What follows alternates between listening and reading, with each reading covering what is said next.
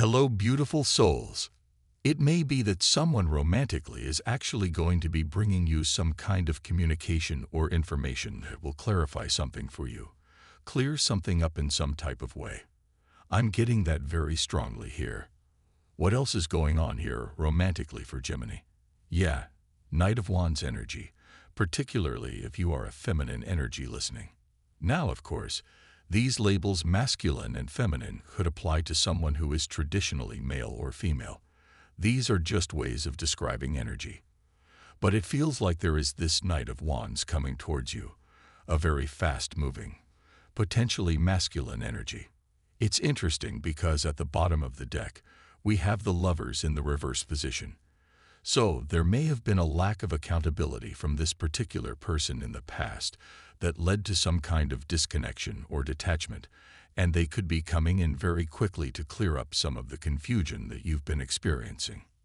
Now, for others of you, if this doesn't resonate as being someone from the past, this actually could be someone entirely new who enters your life very quickly, and actually, it's almost like they bring an end to this time of feeling lonely or feeling confused or isolated in love.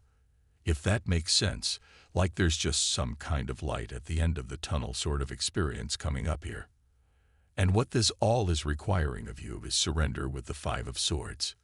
I see that there might be something that you've been holding onto really tight or worried about or trying to control, and that energy of worry or control might actually be energetically blocking this situation from being able to fully transform in a positive way, from bringing in this very fast-moving new energy that could move this situation forward very quickly. Now, of course, I will still be doing collective readings as well.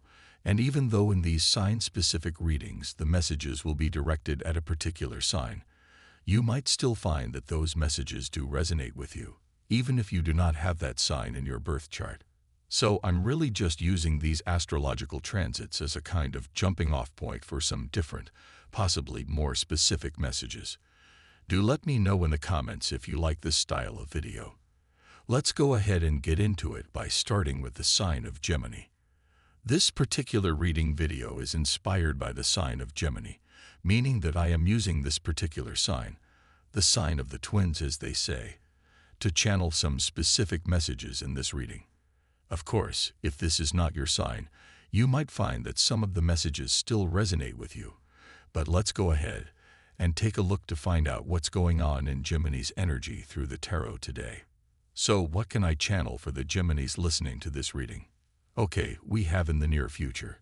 I heard the word waiting. For some reason, I also saw someone's hair in a braid. Something about braided hair or braiding hair. I know that's a very specific detail. You've become very skilled at manifesting your reality efficiently. From Divine Muscular. Type yes if you believe.